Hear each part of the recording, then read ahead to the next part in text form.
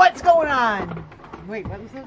Oh, what's going on, everybody? Welcome back to Chuds BBQ. My name is Bradley Robinson, and today I'm going to show you how I made these beautiful, buttery, lobstery, squishy, New Englandy homemade lobster rolls.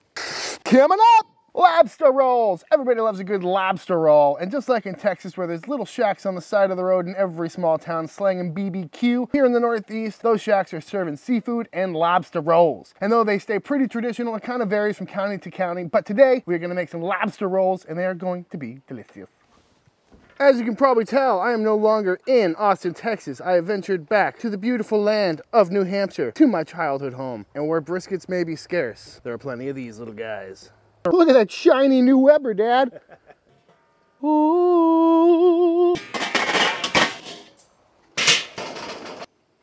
Look at all the fresh basil. Nice tomatoes. What do you think, Josephine? You want some lobsters? You've never had a lobster roll? I don't know. I think I've had one. That's really, really hot. Look how shiny these grates are. It's really nice that it's not 300 degrees outside right now. What do you got there, Dad? Big pot of water. Big pot of water. Big pot of water. Now on this beautiful September day in New Hampshire, we're gonna let this water come up to a boil. It's about yay high because we are gonna steam these bad Larrys to save time and save some water. This water appears to be up to a boil. All right, in they go. We're gonna let these steam for about 10 minutes till they're nice and cooked. We'll see how they look. I do feel kind of bad for these lobsters, so one for the homies. While these lobsters steam away, we're gonna get a little ice bath ready so we can shock them. It's gonna help in the peeling process. Brooke, what's your favorite sea bug? Shrimp. I think I prefer lobsters. Well, you're in the right place at your own home.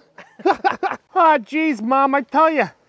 It's a beautiful day in Lebanon, New Hampshire. 10 minutes is up, and these are looking oh, that's hot. Looking real nice. Nice and rosy red. Oh, how you doing? Yeah, real nice, deep red color. Oh, you know it's nicely cooked. Into the ice bath they go. All right, so these lobsters are nicely chilled. And again, the chilling just makes them a little easier to work with, as well as kind of helping them detach from the skins, much like a hard-boiled egg, or so I've heard. Now I want you to show me how you break down a lobster. I start with the claws, take the rubber band off, break the thumb off. Always check for missing pieces. Ooh. Break the knuckles. Oh. And you were saying these are particularly hard shell, soft shell lobsters? Well, they molt in the spring, so the later in the fall you get the soft shells, but the later in the fall, the harder they get. First thing in the spring, they're almost impossible to crack.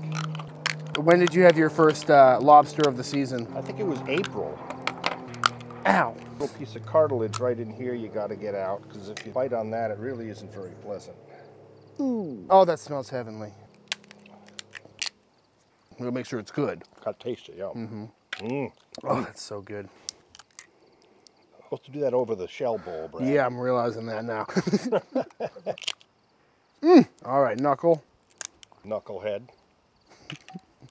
I've never made a video with this much quiet around. Carl. There it is. Onto the bodies. Yes, over the thing? Over the bowl. Are you a twist and pull kind of guy? No, I just sort of bend it backwards. Okay.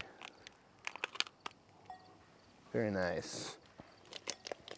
Ooh, that one had a lot of liquid. Juicy. What I do is I pull the little flippers off the back. Sometimes there's meat in them. And then, because they're soft shell, you can stick your fingers in and push the tail out the front. That doesn't work on a hard shell because the meat is way too tight to the shell. Then what you got to do is peel this back part. Revealing the anus? Well, yeah, the vein they call it. Venus. Get that out of there. The old poop then you're tract. done. Beautiful. I've also seen people that'll just kind of make a mess of the whole backyard. But look at that. Well, that's a manly way to do it. Oh God, that is a turdy lobster. Well, you got the ice water there. You can rinse it off. Lobster turd over here.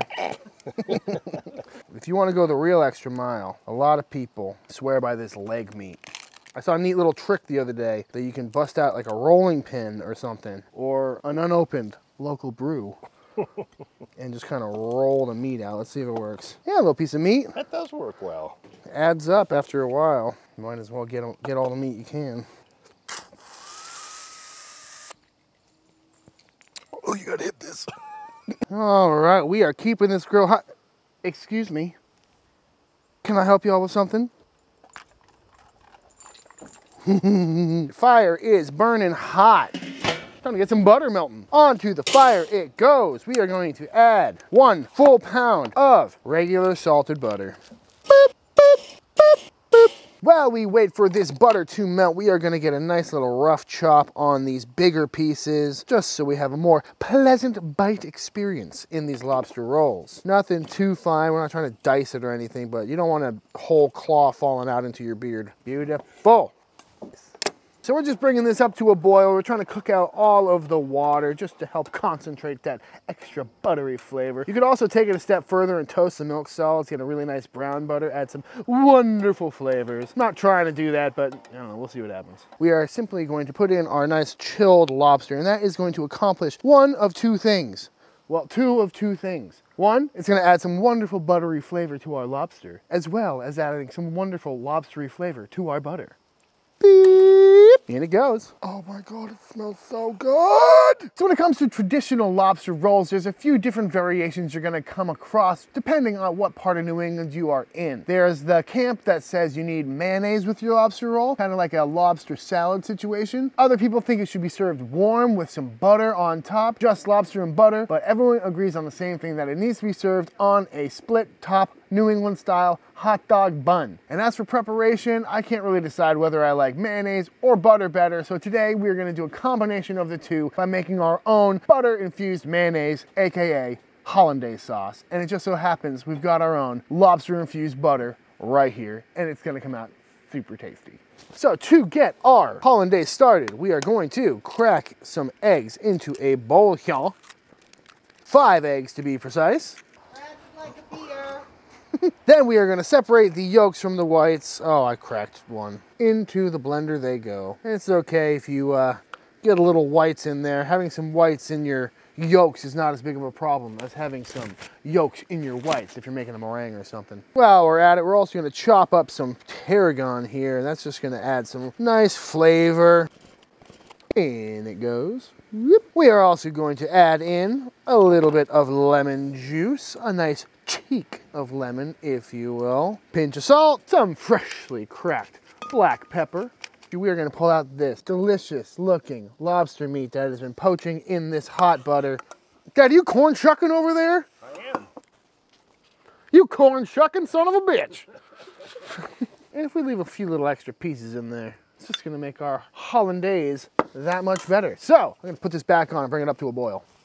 We've got ourselves some beauteous split top hot dog buns. Not looking for anything classy here, folks. This is what a lobster roll is all about. And the nice part about these is you can get a really nice toast on this side with some nice butter, perhaps some lobster infused butter. We're gonna throw these right on the grill. Just a little bit of lobster butter. Oh! Ooh. Have I missed anything? So we have got our lobster butter right off of the pit. It is still just below a boil. So we're gonna get this blended up and we're gonna slowly drizzle in our hot butter. The heat from the butter is going to cook the eggs and it is going to make a beautiful emulsified sauce. Oh, it's getting nice and thick.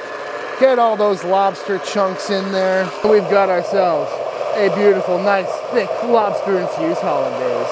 So we're gonna go into this here squirty squirt bottle just for ease of application. Very nice.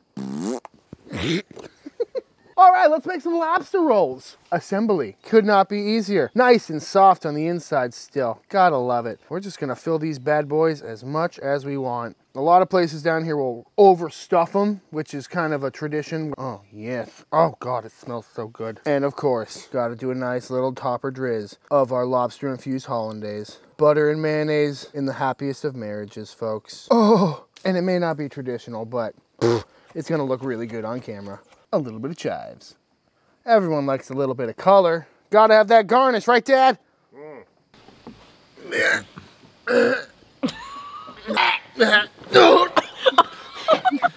All right, family, would you like to try some lobster rolls? Please. Yeah. I know you two have been eating them all summer, most likely, but now we can do it together.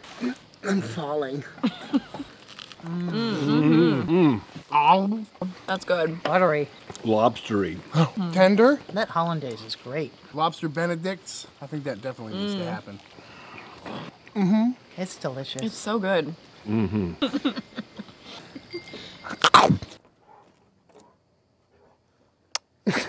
All right, y'all, and that is it. That is my version of how to make a lobster roll. I highly recommend giving this one a try. And if you can get your hands on whole lobsters, this would work just as well with lobster tails or make one hell of a shrimp roll. But something about that Hollandaise, the richness, the acidity, with that little bit of tarragon in there works so well with seafood, and you definitely gotta check this one out. But if you enjoyed this video, please like and subscribe to the channel. Head over to ChudsBBQ.com for all pit inquiries, pricings, wait lists, all that good stuff. Head over to Instagram if you do give this a try. I am at ChudsBBQ. I'd love to see what y'all are cooking. Let me know in the comments below what you want to see me cook next, and until the next time I see you, please go cook something outside. Peace!